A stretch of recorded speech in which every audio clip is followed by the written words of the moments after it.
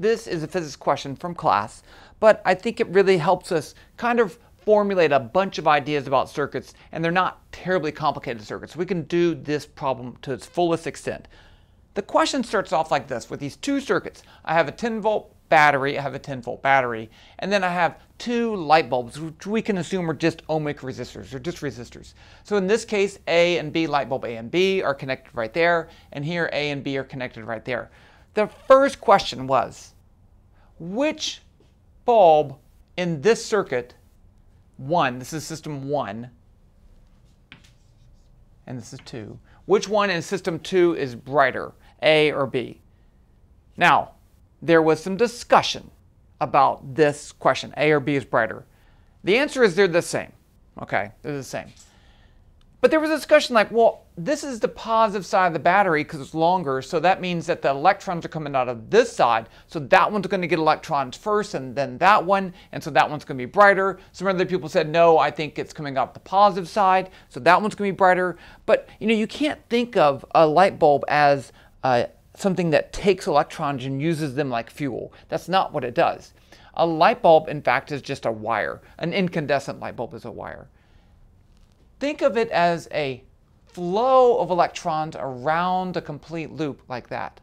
Okay, so if that's the case, and there's a great PhET simulator that shows this, you can see the charges moving, but these charges are moving through here, and since it's one single loop, the current has to be the same through both of the bulbs, and in fact the current's the same through the whole circuit. And we define current, I, as the flow of charge, dq dt. So if these two have the same current flowing through them, they're going to heat up the same amount, and they're going to have the same brightness. Okay. Now, so those are the same brightness. We're going to get to circuit 2 in a second. I'm going to delete that and rewrite it, but that's circuit 2. The next question is, what's the voltage across each bulb? What's the current through each bulb? And what's the power? So we're going to do that for system 1, and then we'll do it for system 2. Okay.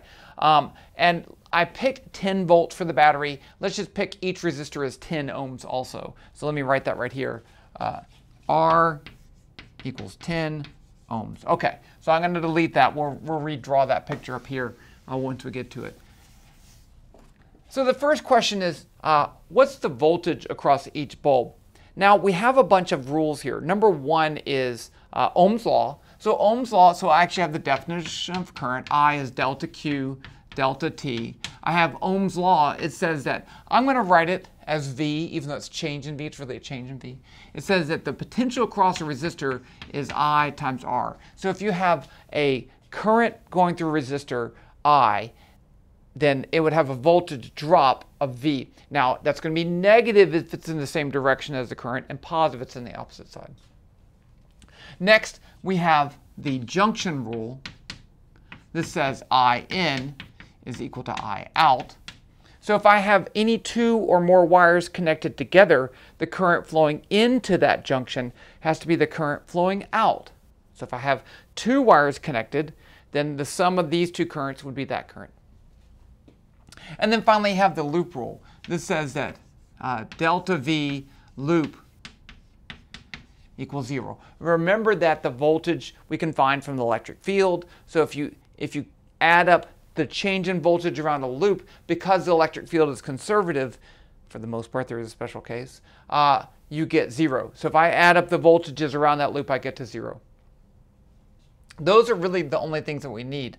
Let's go ahead and look right here and write down, there's a junction here, so I can call this the current I, but if I look at like in between the 2 resistors, well, the current coming into that point has to be the current coming out. So right there, the current in the 2 resistors is the same current. Okay. Now the loop rule, we can write that by starting and going around the loop. We can start wherever we want as long as we end in the same spot. So let's say I start right here and I go this way. You can go any direction. I'm going to go across the battery. Let's say, so it's going to be a positive 10 volts. I'm just going to write that as VB, the voltage across the battery. Now I'm going with the current in the same direction. The voltage drop across this resistor is going to be minus IR. And then the voltage drop across that resistor is also going to be minus IR. Same current, this happens to have the same resistance. And then I get back to here, so it'll have to be 0. So I know VB, I know R, I can solve this for I. So let's just move both of those to the other side. I get VB equals 2IR. I is VB over 2R. And then I can actually do that. That's going to be 10 volts divided by 2 times 10 ohms. And that's 5 amps. Wait, I'm sorry. 0.5. Ooh, it's a half an amp. Right? 10 divided by 20. So that's the current. So I went and found the current first. They have the same current. These are light bulbs in series. Things that are in series they're connected end to end, so they have to have the same current. Now we can go back up here and find the voltage across A. Well, I can just use Ohm's law. So VA is going to be R times I, such it's going to be 1/2 amp times 10 ohms, which is 5 volts. If I do the same thing for VB, this is capital B, right? So that's the light bulb, not that bulb.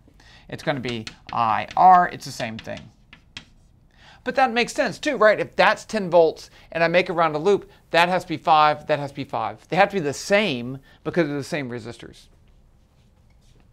Let's calculate the power.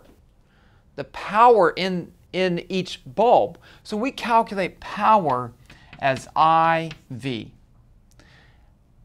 I'm going to go ahead and use this expression for I, just because I want to. And I'm going to use this expression for the voltage across A. So this is going to be no,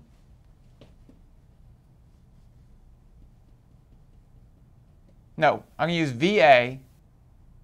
I want to write it this way. Let's write it. Okay, let's write that as VA. So I have I times VA. So I VA is going to be I times R, or I squared R. And they have the same power because they have the same current and they have the same resistance. So this is going to be equal to 1/2 squared, so 1/4 times 10, or 2.5 watts. Okay, so the current was 1/2 amp. The voltage was 5 volts. The power was 2.5 watts. Not too bad, right? I do want to show you one thing, because here, because they have the same current, I can actually factor that out. And I can write this as, I can write this equation. Let me just delete this stuff. I can say VB equals I times R plus R. That's what we have. It's possible that I could replace those two resistors with a single resistor, R equivalent. And in that case, it has to, in order to have the same current, I, R equivalent, that circuit would look like this. VB is I, R equivalent. So R equivalent would be R plus R. So it's the sum of the resistors. So if I have two resistors in series, I can replace that with one resistor that has the sum of the two resistances.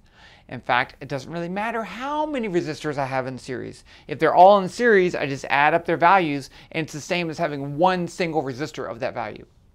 Okay, but that's for a circuit in series. Now let's switch to the other one. Now there was one other question, and it said, what would happen if one of the bulbs burnt out? So what if this one burns out like that? So a burnout in an incandescent bulb, usually that wire just breaks.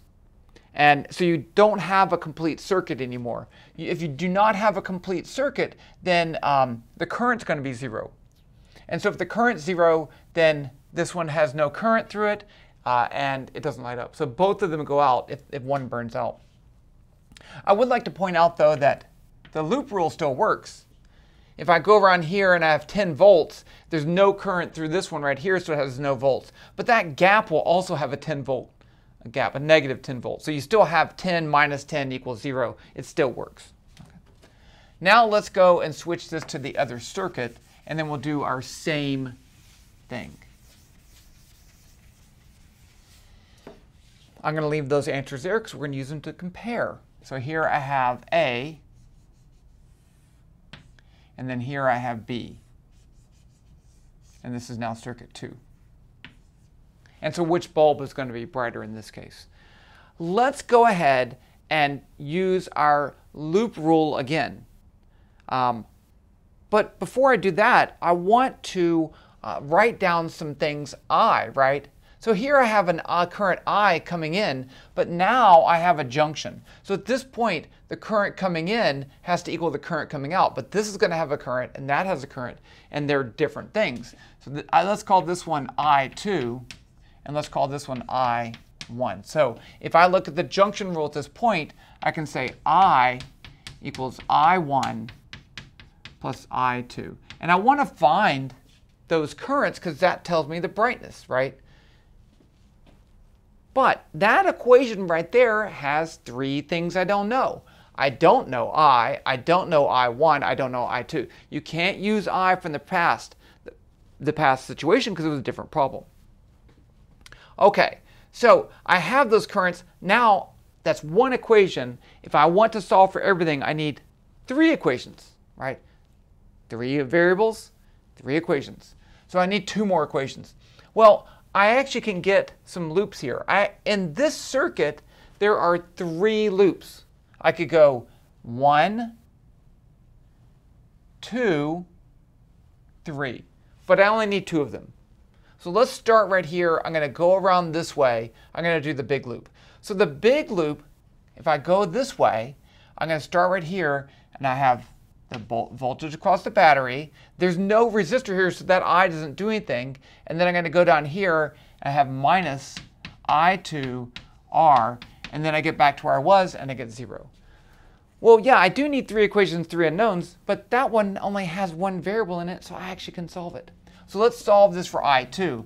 VB equals I2R, and then if I divide both sides by R, I get I2 equals VB over R. So let's plug that in. 10 over 10, 1 amp.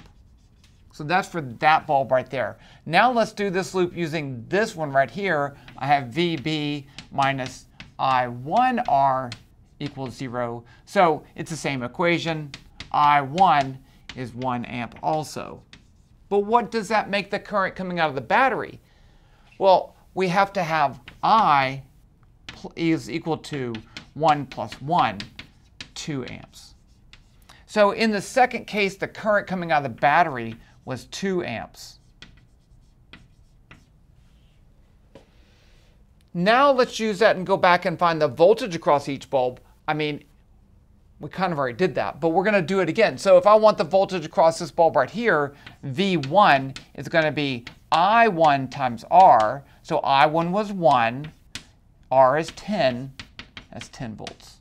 And the same thing over here, V2 is I2R, which is also 10 volts. So the voltage across these, each one of those is 10 volts. What about the power?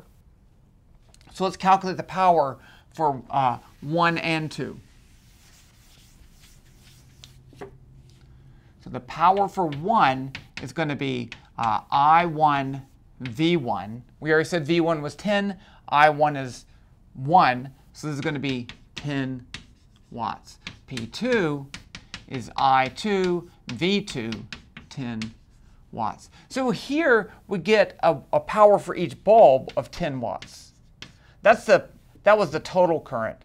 So I should put that as just the current per thing. That for the circuit 1, ½ amp was the total current.